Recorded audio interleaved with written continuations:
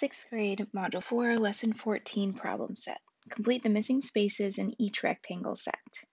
Okay, so they've given us h plus 16, so we need to fill in the other three spaces based on that information.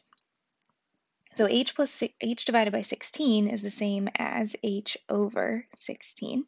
That says h divided by 16 also, or you could write it as h divided by 16. So remember that this is the dividend goes inside and the divisor goes on the outside. So this is the dividend, this is the divisor. I guess div didn't really help there. So dividend and then divisor.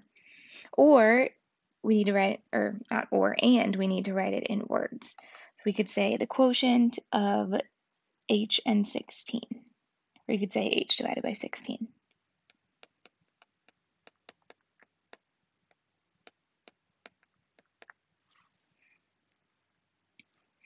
The next one, they've given us here m divided by b minus 33. So we could also write it as m divided by, and I'm going to put b minus 33 in parentheses so we know they stay together, or m divided by b minus 33.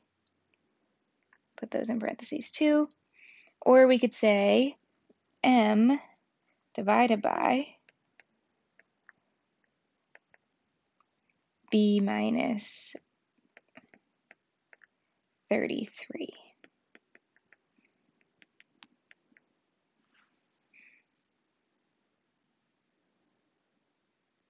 Seven divided by x. So they gave us the words, we just need to write it out. So 7 divided by x is the same as 7 over x, or 7 divided by x.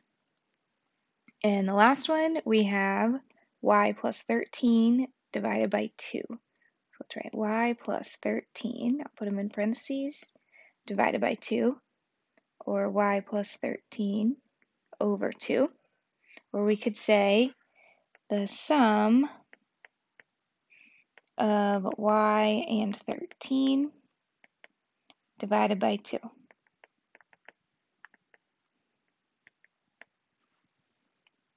And that's the end of the problem set.